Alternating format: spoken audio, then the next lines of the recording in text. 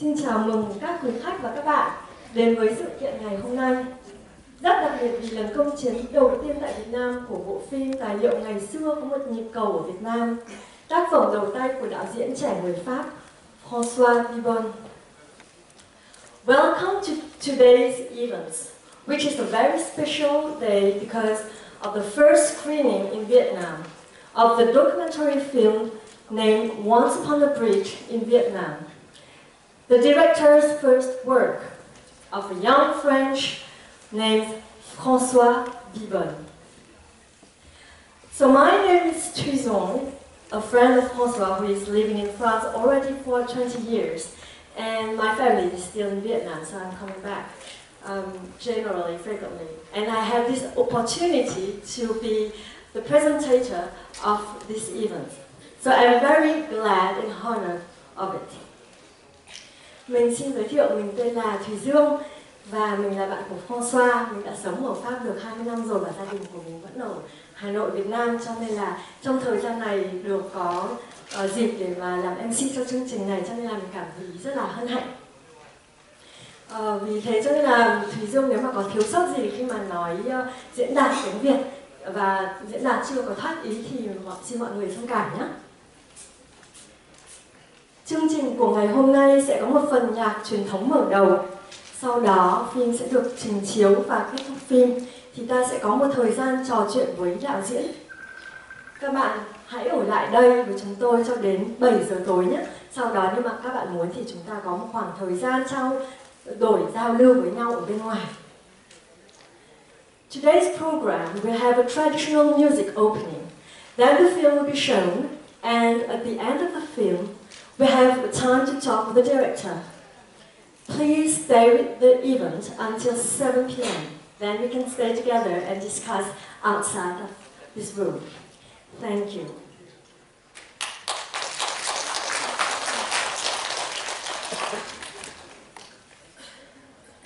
Ngày hôm nay được tổ chức với không khí rất là friendly, đơn giản, ấm cúng, cùng các nhạc công và những người tổ chức là bạn của François hay là những nhân vật ở trong phim.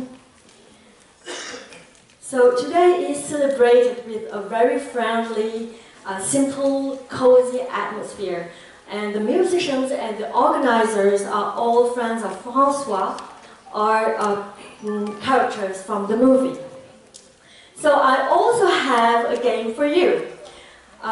Some of the songs here that you're gonna listen will be played also in the movie. So I would like to invite you to listen to it carefully and to guess or see which song has been used in the movie. Thùy Dương có một trò chơi cho các bạn, đó là trong một số trong những cái bài chơi lúc ban đầu này thì sẽ được sử dụng ở trong bộ phim, và Thùy Dương mong các bạn lắng nghe và đoán xem bài nào đã được sử dụng trong phim nhé. Các bạn có đồng ý không ạ? Are you agree with that? Yes, thank you. Thùy Dương thân mời các bạn thưởng thức những cảm xúc, suy nghĩ phát ra từ tâm hồn khi lắng nghe những nốt nhạc. Hãy kết nối với từng hình ảnh trong sự kiện này. I invite you to enjoy all the emotions and thoughts that come from the soul when listening to the music notes or connecting with each image in the event. Và để mở đầu chương trình là bài Plaisir d'amour, tình vui, một bài tiếng Pháp do Yuki, Quang Minh và Thủy trình bày. Xin mời các bạn thưởng thức. To start the program is Plaisir d'amour, a pleasure of love, a French song performed by Yuki, Quang Minh and Thủy. Please enjoy together.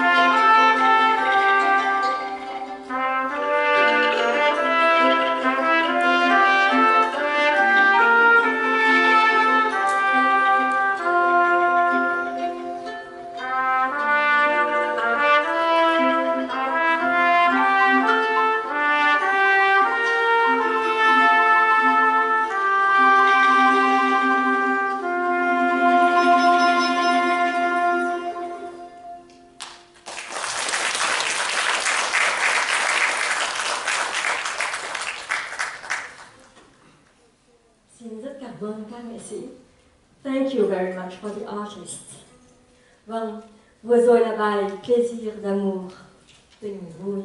Một bản nhạc mà François đã chọn vì nó rất là lãng mạn và nói lên sự nhớ nhung của một thời nắm giữ một tình yêu sâu đậm, có thể là giữa bà nội Anh, người Việt Nam, và ông nội Anh, người Pháp. Và François chính là sự kết tinh, sự thừa kế của tình yêu đó. François đã bắt đầu hành trình của cuộc đời mình trên đất nước Pháp, cũng như ngày hôm nay, ta bắt đầu sự kiện này bằng một bản nhạc tiếng Pháp. Well, just now was Plaisir d'amour, the pleasure of love, a song that François chose because it's a very romantic song, and it speaks about the nostalgia of a time when there was a deep love, perhaps between his Vietnamese grandmother and a French grandfather. And François is the crystallization, the inheritance of that love. François began his life's journey in France, just as we begin the event today with a French piece of music. Các bạn biết không? Để tạo nên sự kiện ngày hôm nay, thì François đã bắt cầu từ Pháp sang Việt Nam với mong muốn kết nối với dân tộc văn hóa Việt Nam của mình, kết nối với các thế hệ với nhau, vì cảm hứng của bộ phim này đến từ việc anh đã du lịch khám phá nước Việt Nam, quê của bà nội Anh. Do you know that to create today's event, François bridged the bridge from France to Vietnam, with the desire to connect with the Vietnamese people and culture, to connect with the generations, to connect with the generations and to inspire his films, coming from the fact that he traveled to explore Vietnam, the hometown of his grandmother. So to continue the program reflecting François' journey to come to this documentary, I would like to invite you to enjoy the next song named Vietnamese Language, composed by Nguyễn Lê Tâm, based on the poem Lưu Quang Vũ, performed today by Lê Xuân Khoa, music played by Quang Minh and Phan Thủy. Vì vậy, để tiếp tục chương trình này, phản ánh hành trình của François để đến với bộ phim tài liệu này, thì xin thân mời các bạn thưởng thức bài tiếp theo là Tiếng Việt, sáng tác của nhạc sĩ Nguyễn Lê Tâm, phỏng thơ Lưu Quang Vũ, được trình bày bởi Lê Xuân Khoa, âm nhạc cho bởi Quang Minh và Phan Thủy.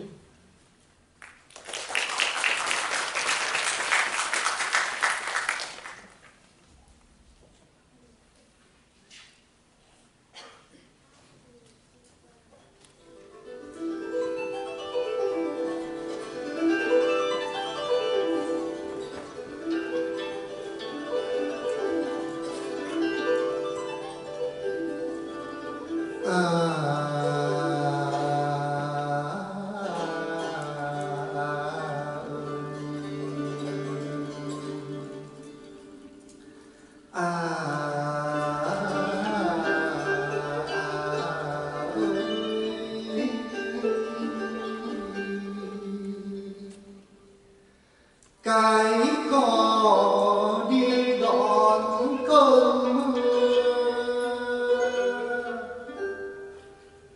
tối tăm mù mịt ai đưa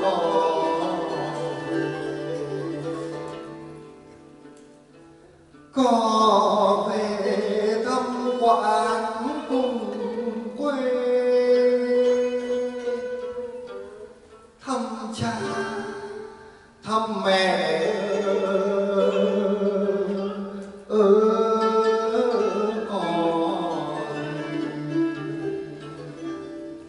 thăm em.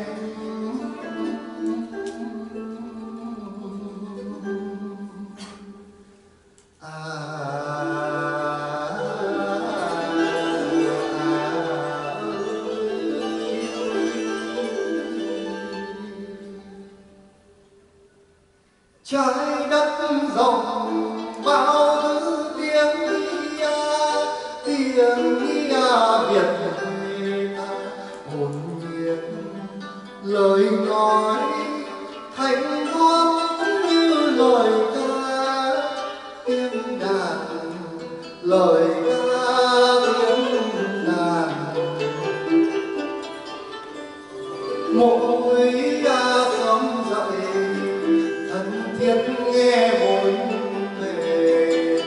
người ai qua đường chung tiếng Việt cùng tôi,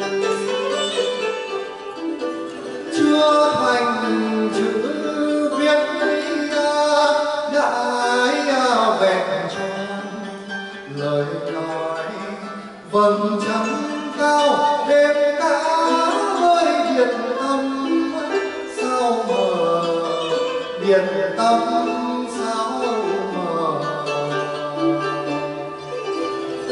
Ôi tiếng Việt như đất cày như lụa, ông che nhà mềm mại như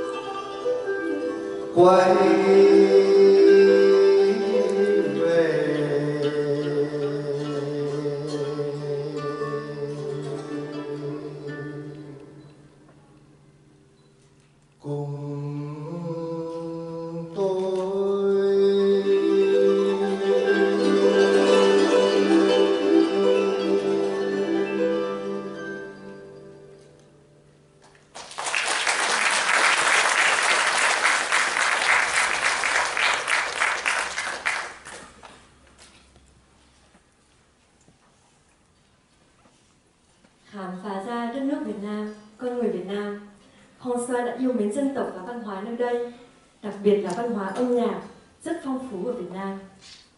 Mà các bạn có thể để ý không, khi mà chúng ta nói tiếng Việt ý, thì người Tây mà nghe mình nói mình cảm giác như là họ cảm giác là mình đang hát, đúng không? Và đồng thời ý, thì tiếng Việt gắn liền sâu thẳm với tâm hồn của người Việt, bất kể ta ở nơi đâu.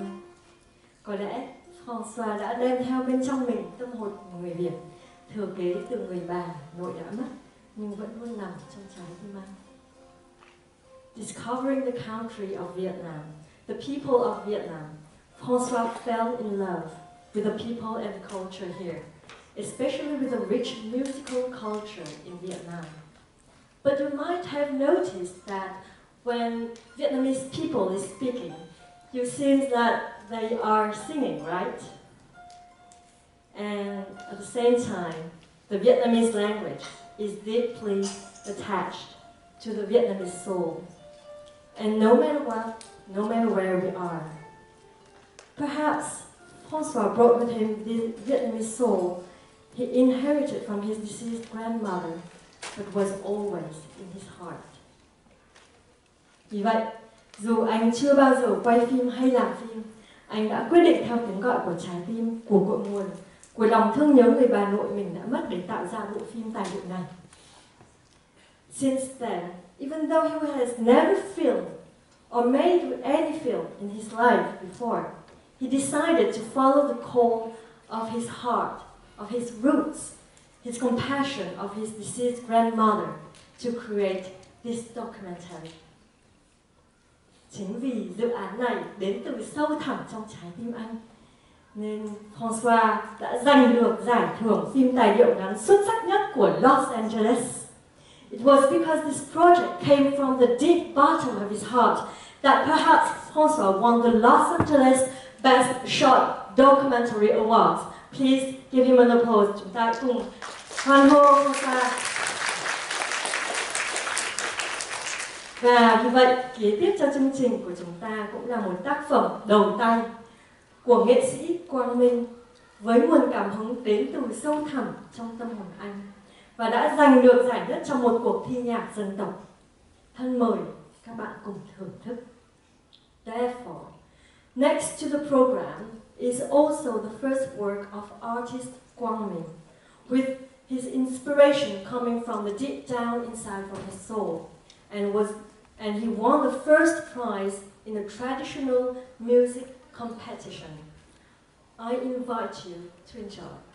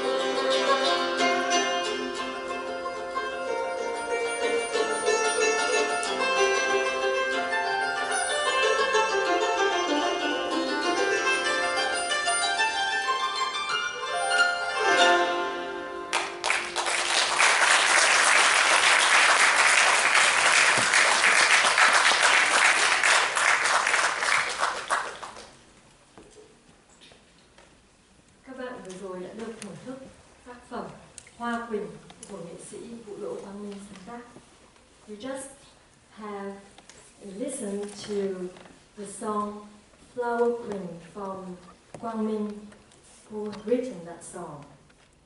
Các bạn thấy không?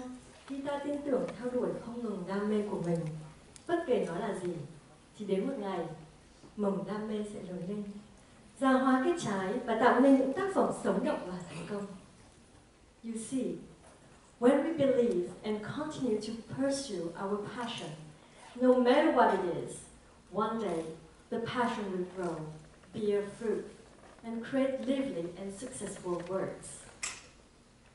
Một tác phẩm xuất phát từ đam mê sâu thẳm bên trong cũng có lẽ là kết quả của sự kết nối với tâm hồn, với dư âm của quá khứ, kết nối với những trải nghiệm hiện tại và những ước mơ cho tương lai. Nó giống như một tiếng vọng đến từ nhiều thế giới, nhiều thời điểm, không gian khác nhau. Nó như là một tiếng vọng được hóa thân vào trong từng tác phẩm, từng hình ảnh, từng nốt nhạc. A work that comes from deep inner passion is also probably the results of connecting with the soul, with the echoes of the past, connecting with the present experiences and dreams for the future. It is like an echo coming from many different worlds, times and space. It is like an echo embodied in each work, each image, each note. Bài tiếp theo mang tên Tiếng Vọng của nhóm Thanh Âm Xanh trình bày. So, the next song is titled The Echo, presented by the Green Sound Group. Thank you.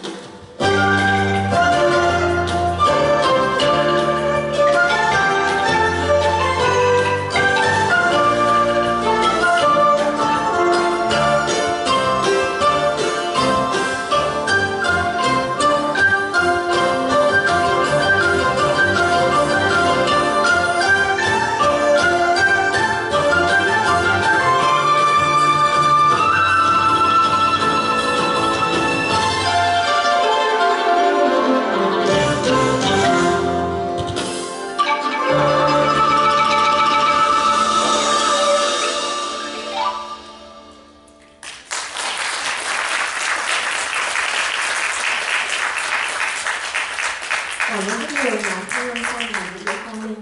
Thank you very much of vũ đội Quang Minh and Thanh Âm Xanh.